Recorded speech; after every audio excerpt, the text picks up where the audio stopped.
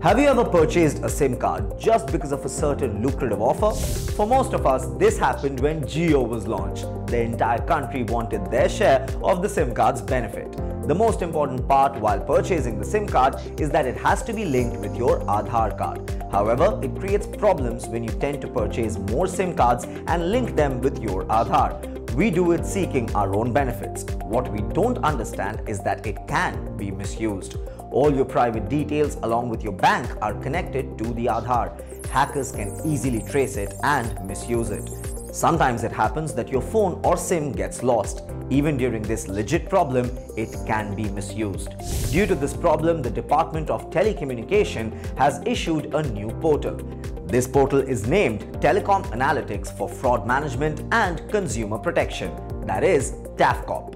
Through this portal, you can easily check all the phone numbers issued against your Aadhaar. The Department of Telecommunications (DOT) has taken several measures to ensure proper allocation of telecom resources to the people. As per existing guidelines, individual mobile subscribers can register up to 9 mobile connections in their name. However, following the guidelines and checking the registered numbers is of primary importance. How to check all phone numbers registered against your Aadhaar. And hence guys, here's a step-by-step guide to check how many mobile numbers are registered with your Aadhaar card. The first step is to open any browser on your phone or laptop or computer.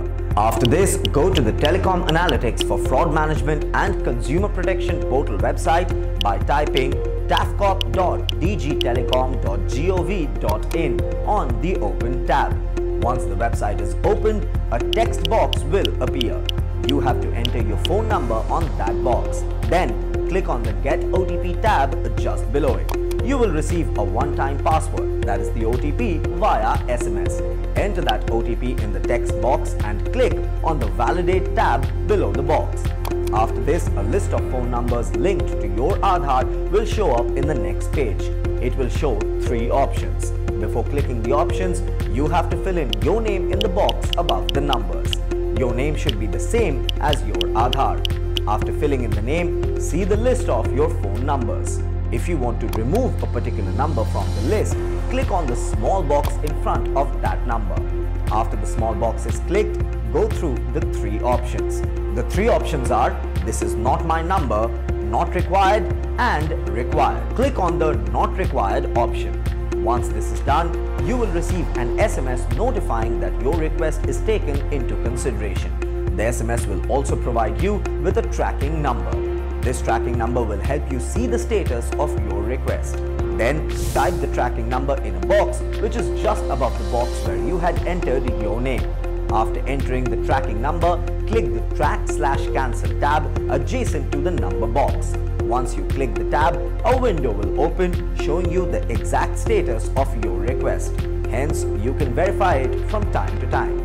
So guys, through these simple steps, you can identify all the numbers linked with your Aadhaar. You can systematically remove them too and ensure your safety through the correct way.